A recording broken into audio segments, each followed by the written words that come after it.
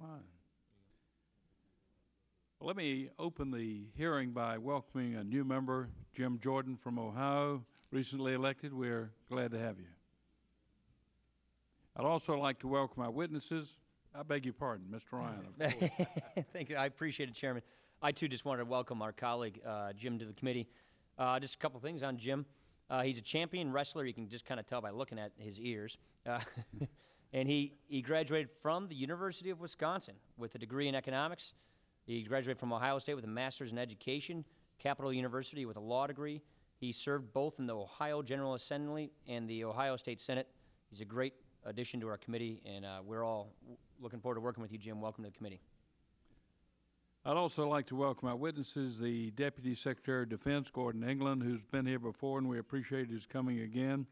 The Undersecretary of Defense, the Comptroller, Tina Jonas, who is an alumnus of the Hill, and we're glad to have you. And the Vice Chairman of the Joint Chiefs of Staff, General Cartwright, you honor us with your presence. We appreciate your coming also. They're here, of course, to discuss the 2009 defense budget.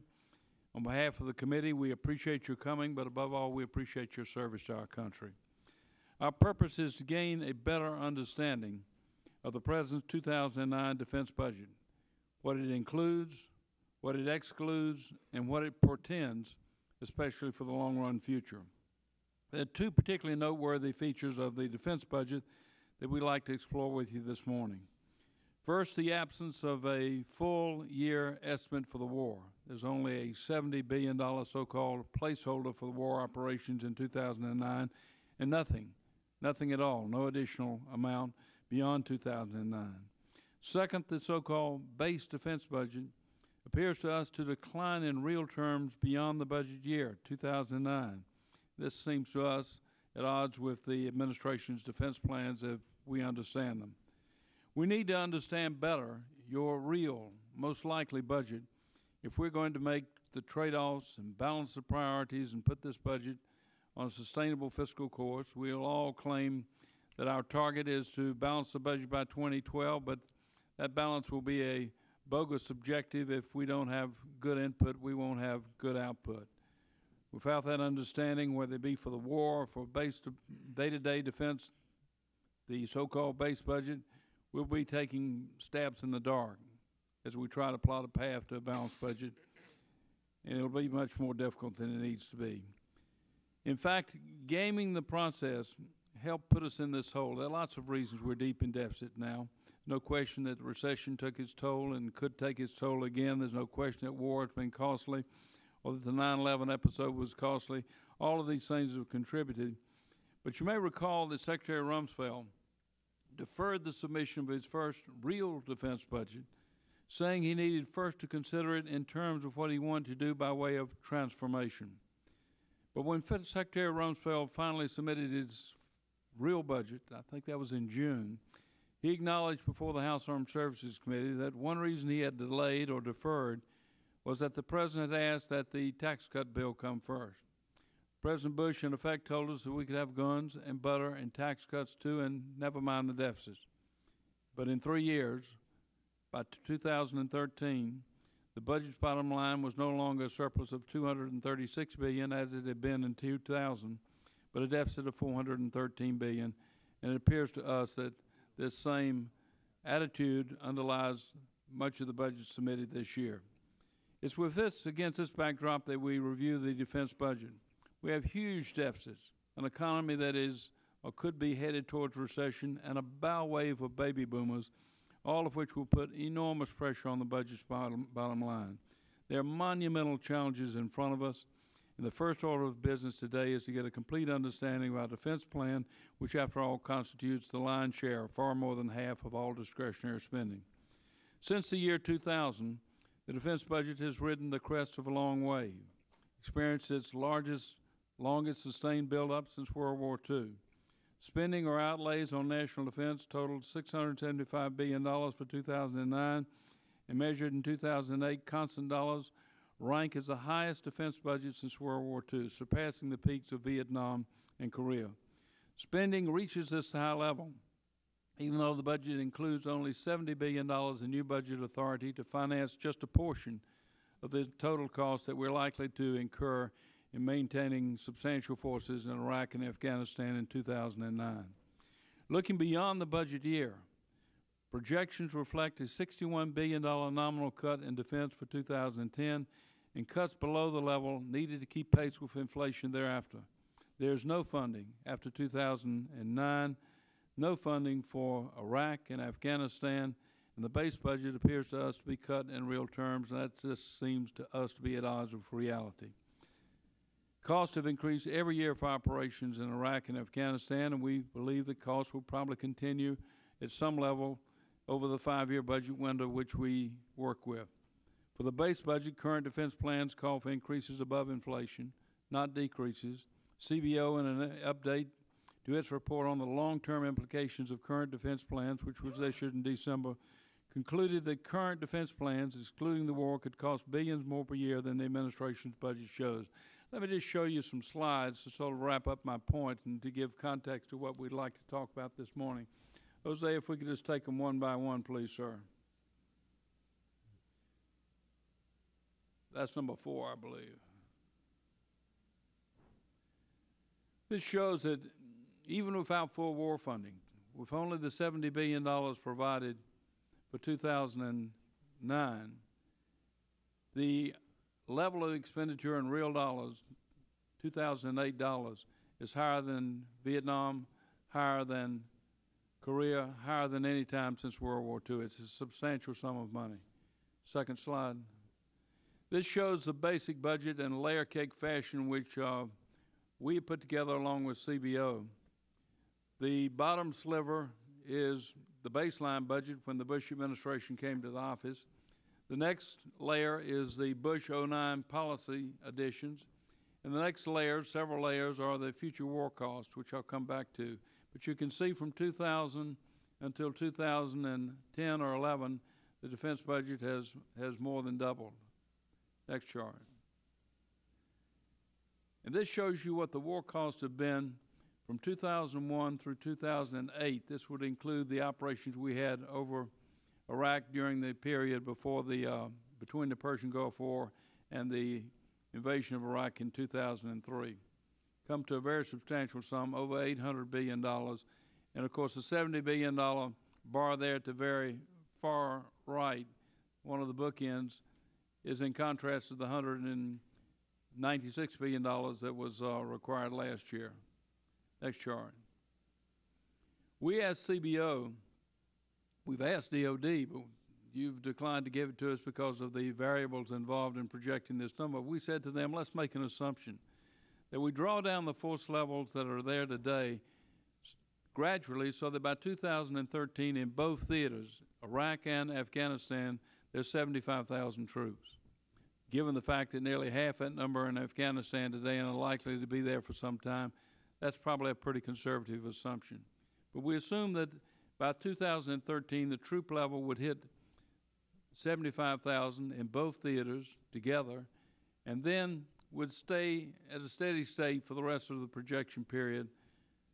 When you added up the total amount of the continued deployment in both of those places over the next 10 years, the total comes to $1 trillion on top of the $800 billion already expensed. It's a substantial sum of money. Next chart. In addition, as we looked at last year's budget and then again at this year's budget, we found that there was a trend here, namely that in the out years beyond the current budget year, there was a downward decline in the budget for the base defense operations, day-to-day defense operations. That is not huge, but it seems to be at odds with what we understand to be the likely course of the defense budget. And when I asked Secretary Gates about this at the House Armed Services Committee, he indicated that this was the product of a negotiation with OMB. And it did result, if they complied with OMB's growth, defense growth objectives, it would amount to a decline in real spending on national defense. So one of the questions we have for you this morning is that a realistic forecast of likely defense spending in the foreseeable future? Next chart. This shows you that the direct budgetary costs of the Iraq War alone exceed $600 billion. That includes the request for 2008 and assumes it will be appropriated. It comes to $608 billion. a substantial sum of money in sunk costs. Next chart. We frequently hear today talk that the defense budget, Mr.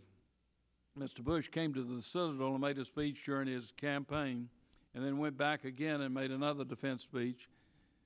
But he indicated then that we needed to get defense spending up over and above 3% of GDP. 3.5% to 4% was what he proposed.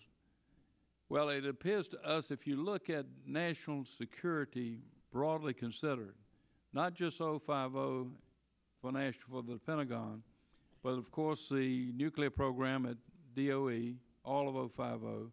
If you look at international affairs, or much of it, which goes to national security, and if you look at veterans programs, which after all are collateral cost of maintaining a substantial military over the years, you get a total expenditures of between around $800 billion, and as a percent of GDP, that's 5.3% of GDP already. There's a lot of talk about having a resolution that would dictate that spending be at least 4% of GDP. As we see national security, and you continually define it that way yourselves, Homeland Security, National Defense, Veterans Affairs, is well above 4% already. It's 5.3%. Next chart. And this kind of rubs it in. It's not really fair. You might call this the value of having allies. It's just one reminder of what the first Persian Gulf War cost us, because we had contributing allies.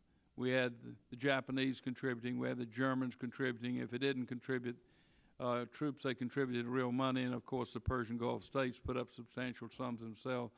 And the net cost to our budget was $2.1 billion. We're not suggesting you could pull that off again in today's episode in Iraq, but it does raise the question, to what extent are we trying to build new alliances and a new division of labor in the world so that our allies in different regions of the world share a bigger burden of the total cost of defense? Next chart.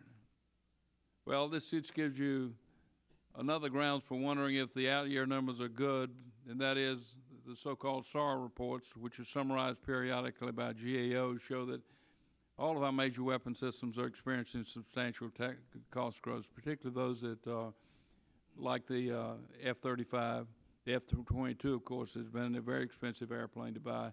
The Navy is now buying a number of ships like the Next Carrier, which have a very high front-end cost on the theory that the operational costs and the life cycle costs will be substantially less. Let's hope it works out that way. But we've seen substantial overruns in the acquisition of military.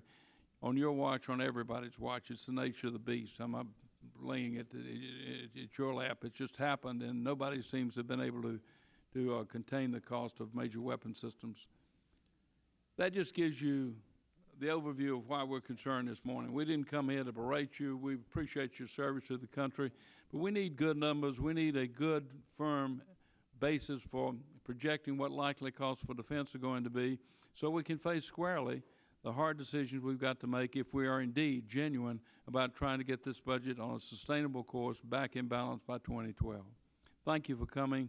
But before your testimony, I would like to recognize Mr. Ryan for a statement. Thank you, Chairman Spratt. Welcome back, Deputy Secretary England, and welcome General Cartwright and Ms. Jonas to the committee. I appreciate the work you do and the monumental task that you have managing an organization with over 3 million employees, facilities in over 5,000 locations, and 163 countries, and a budget of over $500 billion. I also appreciate the work you do in managing an agency that is attempting to transform from a Cold War footing to a more agile joint force while prosecuting a very challenging global war against terrorism. And I'm particularly grateful to the men and women who put on a uniform each and every day and answer the call to protect our freedom while placing their lives in the line in places far away from their families and loved ones. I believe that providing for our national security is the highest obligation of the federal government. And if you could call up slide 1, please. The dramatic defense cuts of the 1990s left the Department of Defense ill-equipped to meet the new challenges we've faced over the last decade. I would hope, however, that with the funding levels provided since 2000 and an increase of over 80% to the base budget, the Department is getting on a more sound financial ground as we prepare to enter the next decade and the new challenges it will bring. The war on terror has been very costly, both in the sacrifice made by our fighting forces and in dollars. but not as costly as enduring the alternative, inaction in the face of adversity. As a member of this committee, I have been and will continue to be supportive of providing the Department the full funding it needs to continue to prosecute this war. I'm disappointed, however, that the majority has failed to act on the President's request of over 1 year ago for supplemental funding. I'm also disappointed, though not surprised given the circumstances, that the administration only requested a portion of funds for the war in 2009. This committee has called for transparency in regard to war funding, both in the administration's request and in the budget. Clearly, there is still room for improvement on this front. So it's my hope that we will use our time today to gain a better understanding of what the Department's 09 supplemental requests will be. And if you could pull up number 7, please. This just gives you in perspective of where we are. And this is a real apples-to-apples comparison of national defense spending as a percentage of GDP. We contributed more as a percentage of our economy under the Carter administration than we are today. And we are facing a war that is global in reach, a war that is going to cost us a lot and a lot of time. And so I think it's important to put these things in perspective. I think it's important to consider the fact that this is our highest priority for our nation, for our federal government. But at the same time, given all the dollars involved and all the sacrifices that we see from our men and women that we represent, we need to have more transparency in the way we spend our constituents' dollars. And with that, I welcome our witnesses. Thank you. Thank you, Mr. Ryan. I ask unanimous consent that all members who did not have a chance to make an opening statement be able to submit one for the record at this point. And Secretary England, General Cartwright, Secretary Jonas, you can submit your full statement for the record. We'll make it part of the record so that you can summarize it as you see fit. We again thank you for coming, and the floor is yours. We look forward to your presentation. Good. So, Chairman Spratt and Mr. Ryan, members of the House Committee on the Budget, first of all, thank you very much for the opportunity to be here. We do appreciate the opportunity to come and discuss the budget and the work costs with you. I will tell you, for me, first of all, I learned something. It's always informative for me, and I hope it's a benefit to this committee, so I thank you for the opportunity to be here. We'll give you a package of our charts to take back to the Pentagon with you. It is a delight to have General Jim Cartwright with us, because this is the first time with me before the Budget Committee to have the General with me, so I welcome him, and also to have Ms. Tina Jonas back with us again today. I will try to respond to a few of your comments. There will only be one opening statement, Mr. Chairman. That will be my opening statement, and then because I know time is short, we'll get immediately then to questions and dialogue. I do want to comment that the President's base budget, as you know, is $515.4 billion. But you need to know, that is a lot of money. On the other hand, we do respond to the threat in today's environment. So, this is, in our very best estimate, what it takes to defend this nation, defend our freedom and liberties. And we are in a very complex security environment. It's distinguished by a number of very prominent factors. First of all, of course, terrorism and the war that we are in, and our magnificent people are fighting every day.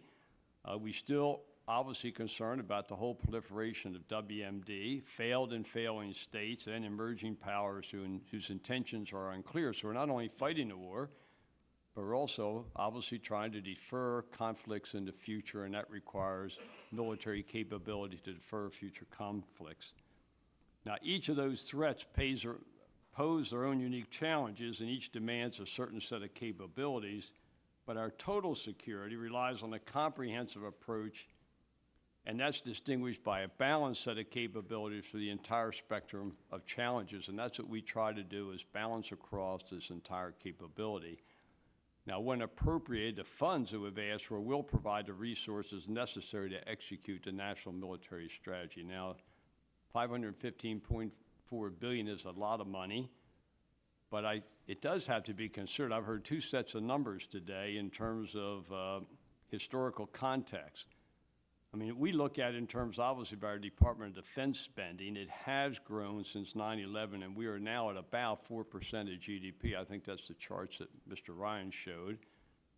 Now, that is, however, as the chart showed, the lowest invested by this nation in time of war, I think, in modern history at least, because while imperfect, for point of reference, it was about 9% during Vietnam, 11.7% during the Korean War. So fortunately, while while our costs have gone up to defend the nation, so has the basic economics of the nation have grown considerably during that period of time. So we are, to some extent, a beneficiary of a vibrant economy, but we are also less of a cost for the economy than we have been in past conflicts.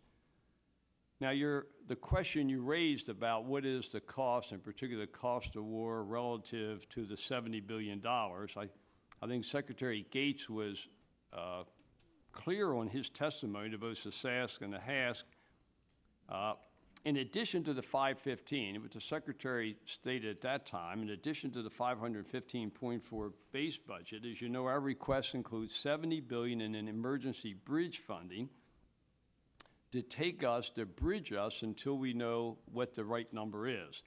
Now, the total requirement, as you commented, will indeed be larger. And later this year, once we have an accurate appreciation of the requirement, we will have a more detailed request submitted to you.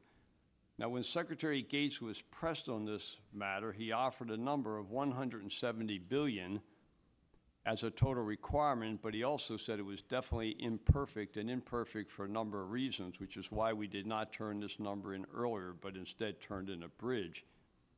First, as mentioned, we do not yet have the appropriation for FY 2008 in terms of our supplemental. So we have, of that request, we still have $102 billion outstanding. Frankly, we do not know when we're going to get it or if we will get that amount. And that will cause increased costs and disruption. But of course, if we don't get it, then of course that will change completely as we go forward in the 09 estimate. And then in addition, what adjustments will be made from the upcoming recommendations of General Petraeus, which will be in about a month. General Petraeus will come in and brief the Congress. So that could indeed result in some significant change going forward. But in addition, as you know, there's definitely going to be a change in administration. And the fact is, of this supplemental, 3/4 of it will be spent during the next administration. So in the next administration, we'll obviously have some say about how they view this and what the expenditure should be. So I would, as we go forward, I would like to say what's most important to us, and I think what's most important to the nation and to our men and women who are on the front lines, is I would urge the Congress to support first the budget request, but also to expeditiously appropriate the outstanding balance of the year's war funding request so that we can fund our troops and provide them the support that they deserve, and importantly, to reduce any disruption of effort associated with this impending change in administration. I mean, last year when we had continuing resolutions, we did not have our war funding. That was hugely disruptive. And now we're about to go through a period of planned disruption. That is a change of administration, people leave, policies change. And if we have an uncertain budget at that time, I can tell you it will be extraordinarily for the people who replace me and other people in the next administration to carry on in any efficient and effective manner. So I would urge the Congress, particularly this year, to act expeditiously. I do want to comment that while we are all debating the budget, there are men and women who are on the front line standing to watch securing our freedom and liberty, which is what the Department of Defense is all about. And so while these are important discussions, we should not lose sight of the fact that we do have people deployed every day, and we do need to support them. And I believe the American people do want to give them our full support. So look, we are prepared to have a dialogue, answer questions, hopefully help this process along the day. And so Chairman Spratt, Representative Ryan, and members of the committee, we look forward to the dialogue, and we thank you for the opportunity to be here for that opportunity. Have a statement you would like to make? I do not. Okay. Secretary Jonas? No, Mr. Chairman. Okay. The overarching question is the President's budget submission a realistic budget? And I think the answer is it's not by at least $100 billion, because that amount, which the Secretary has authorized off the seat of his pants before the Senate Armed Services Committee, has to be added to the $70 billion that is in place as a placeholder. Is the revised number now a rough approximation of $170 billion? Well, it's a number. I mean, Mr. Chairman, I mean, here's the dilemma we have. On one hand, we are required to give you numbers that we can support, and so we provide you rationale for the numbers when we give them to you. And in this case, I mean, we don't have a basis because we don't know what decisions will be made next month after General Petraeus comes on board. And we also don't know the status of the money that we're spending today. So we're already spending money out of our base budget that's frankly going to the war costs. So we are already pretty much in a dilemma. I mean, trying to justify the number with the uncertainties we have today puts us in a dilemma. So, I mean, frankly, the decision on the $70 billion is an OMB decision, but I will tell you that I felt that that was the right approach, and I actually had a lot of discussions on that subject in terms of what was most realistic that we could do to provide some reasonable confidence in the numbers. So we know it's at least a $70 billion, and we have in the past, I think 3 or 4 times now, we've had a $70 billion bridge, and that's how we have managed to go each year. Then last year, of course, we came in with a full budget. That actually turned out to be the worst of all for us because we didn't get a budget approved. We ended up with a CR, and we still haven't gotten the war costs. So I mean, I understand there's frustration on behalf of this committee, but there's also some frustration on our side in trying to find a way to work through all this that meets all the criteria that everybody would like us to meet. And we are trying to do that, sir. I mean, I can assure you we are trying to be as open and forthright as we can in this matter, and we'll continue to be that way with you. Well, let's take Afghanistan. We've been there, what now, 6 years? And we've just increased our presence there. And General Jones has just come back saying that he's disappointed with the progress we've made there. We've got a South Carolina contingent that Gresham Barrett and I are proud of, the 218th Brigade, and they're doing their damnedest to help train the Afghan army. We've got a long way to go. Nevertheless, we also have a cost basis that goes back 5 or 6 years. Isn't there some way we can, and we're likely to be there for some time to come, isn't there some way we could extrapolate forward that cost and determine what a good number is for approximating the likely cost of the deployment to Afghanistan? Mr. Spratt, I mean, I think it'd be wonderful if we can do it. I mean, if the problem is war is inherently unpredictable. If it was predictable, obviously this would be much easier on the battlefield and then easier to cost. But we have a foe that is not predictable. Obviously, they are a determined enemy we have. And so it's very difficult to look years ahead in terms of what the outcomes will be. Well, General Petraeus apparently is going to come back with, we're going to build down to 140,000 troops, trimming some of the brigades that were added to facilitate the surge, but the troop level that he's shooting for is 140,000 troops. Let me let the Vice. That be used as an approximation of the cost of this deployment? Let me let the Vice address that, and then I'll comment. General Petraeus will come in and comment on the plan that was laid out over the last year. The troop numbers, somewhere between 130 and 140,000, have been associated with the press. The actual numbers and the work that we're doing is on the classified side, so we can have another conversation about that for the details. But the intent was to get down to the pre-surge levels in counting the brigade combat teams of 15 brigade combat teams by the middle of July. He will come in and assess his progress on that activity. We need to understand his assessment in order to make sure that we're going to be able to draw down to those levels, where we will draw down between now and July, and what implications that has beyond July. Those are the types of things that we hope to find out and then come back to you with numbers based on that testimony. But we do have those numbers within a fairly reasonable range, don't we? We're talking about somewhere between 125 and 150,000 troops. So Mr. Spratt, if I can, the NDAA requires, I believe, and someone can correct me here, but I believe we're now required to provide monthly to the Congress projections, including 3 months into the future in terms of troops. And there was, about a week ago, people from the Department of Defense came and briefed our committees of record, and that is classified document, but it is available. And my view is that may give you some better insight, but again, that is today's projection, and that's why even the 140 number, as I think General Ham had a number of qualifiers with that, pretty much along the lines of what you just heard from General Cartwright.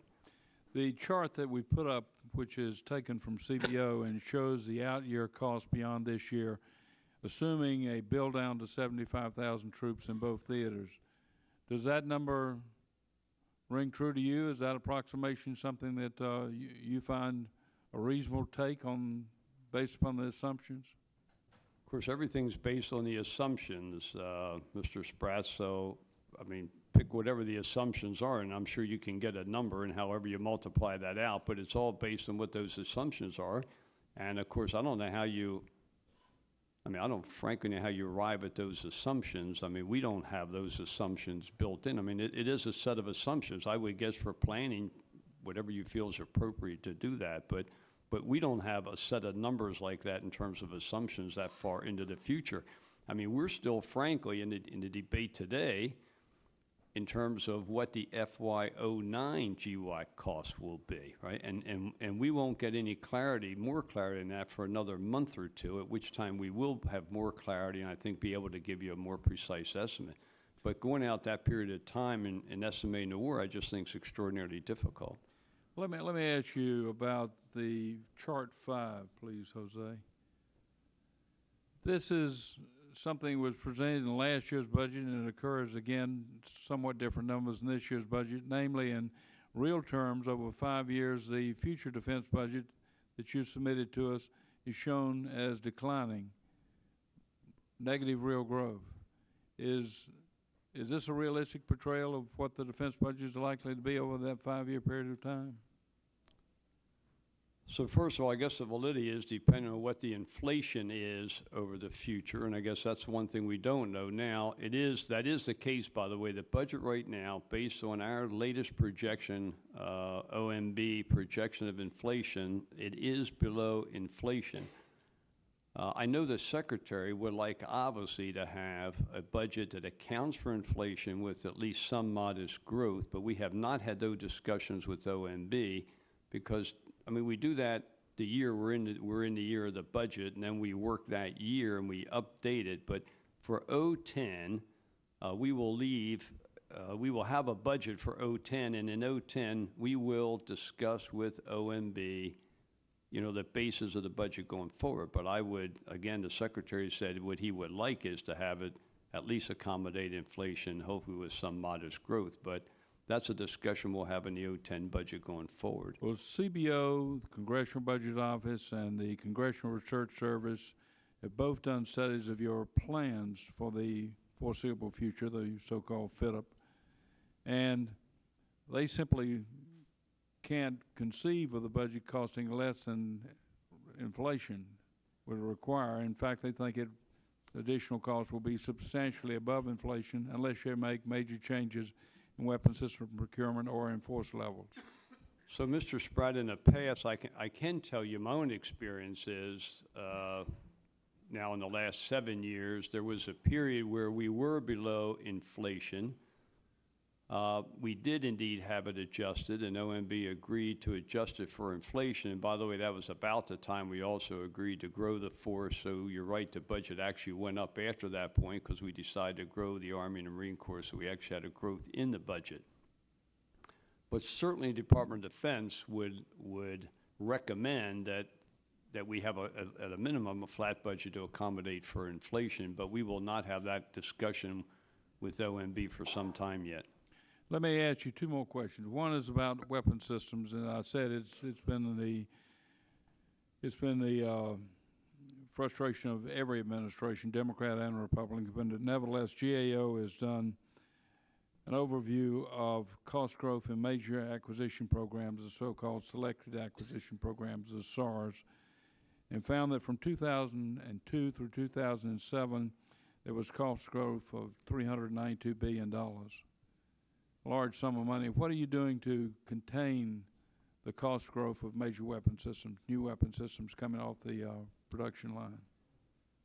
So, Mr. Ryan, I believe that we have now incorporated into the system some fundamental changes, and the fundamental changes is, if I can discuss just one or two here, one of the fundamental changes, we now look at what we call capability portfolios. That is, we used to look at individual programs, of which we have thousands of individual programs. But the fact of the matter is, you can lump these programs into capabilities where a lot of programs come together to have to work together to provide a top-level capability. So we have now put these programs together and we manage them differently. And we are also telling people that they can no longer just have cost growth. They have to go back and look at the fundamental requirements and do trade-offs in terms of requirements and costs. So we are working to tighten the system internally. I will tell you, however, when you listen to our contractors, what the contractors require is stability and predictability in terms of programs. And so, I mean, these, when we get delays in budgets or we don't get supplementals, etc., I can tell you what it does. It adds instability and unpredictability in our contractor force, and therefore they do not invest for the long term for our programs. So we're already at low rates, and disruptions are very costly. So I think this is an area where we both need to work together, both the Congress, the DOD, and our contractors. But I believe this problem does run deep, and it has to do with both budgeting and the way programs are managed and requirements. And we are working that as hard as we can, sir. One final And question. so can I have the Yes, sir. vice say one word here, please? Quick on that. General Also, Cartwright. what we have done over the last year is in the management between defining what the requirement is and defining the acquisition strategy, we have brought the acquisition community into the requirements discussion. We have set tripwires and expectations on cost that get tripped based on the selected acquisition reports. So we have a way of monitoring and setting the expectation up front so the acquisition community understands what's tradable and what is absolutely essential to the warfighter. That helps us provide stability in the requirements side so that these requirements don't grow over the life of the program. Do you think that if we have a substantial deployment in Iraq throughout the next 10 years and a substantial deployment in Afghanistan, you're going to be able to complete the recapitalization of the armed forces based upon the systems that are now in acquisition and those that you know will be coming out of the pipeline? And we've got a pretty substantial investment account increase coming right now upon us, and it continues for some time to come for R&D and for procurement. Do you think that you can sustain that level of procurement to modernize our forces, transform our forces, at the same time maintain this level of troops and in some sort of engagement in those two theaters? Of course, right now, Mr. Spratt, the war cost is separate from the base budget. So in the base budget, we do include, and thanks to the Congress and the support, both the R&D budgets are up, and this year, for the first time, our procurement budgets are over $100 billion. So for the first time, we have substantially, I believe when I came in, we were down like 40 billion or something back in 2001. We're down about 100 billion in terms of modernization accounts. So those accounts, what we have factored into the FIDIP in terms of our modernization is accommodated within those base budgets. The war costs, though, are independent, and that's, for us, a separate appropriation. But I would tell you the base budget, we do balance and make sure that we do have affordable programs in that budget. Okay. We've got a vote coming in a few minutes, but we have time for Mr. Ryan. Mr. Ryan. Thank you, Chairman. First off, Secretary England, I've got a list of questions I wanted to ask you in writing, if you could respond Yes, sir. instead of taking up all this time on your DOD's budget and healthcare costs. So I'll submit this to you, and if you could get this back to me in writing, I'd appreciate that. Yes, sir. One of my concerns is that as we do these supplementals, which we believe the notion of a supplemental is to reimburse the incremental costs of war, that things that ought to belong in the base budget get pushed into the supplemental budget. And that is just a concern of ours, just for basic good budgeting principles. And if you look at your supplemental since 2001, you'll notice that the investment account funding has grown from $1 billion to over $70 billion in 2008 if this current request is actually enacted. And combined with your regular 2008 appropriation, investment account spending is $250 billion. For reference, in 2001, it was $104 billion. Why has the spending increased by 140% over the last 7 years in the procurement, research, development, test, and evaluation accounts? That's question number one. Question number two is, obviously, if we have equipment that is damaged or worn out in the theater, we replace that, and it's logical to assume that that is done in the supplemental request. But help me disaggregate what is equipment that is lost in war and what is equipment and procurement that belongs in the base budget. And it seems to me that base budget stuff is creeping into these supplementals. Can you just please elaborate more on that?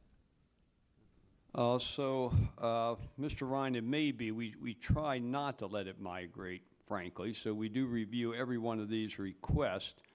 So in the base budget, we do have an attrition number for equipment for normal training operations that we would normally do in our base budget.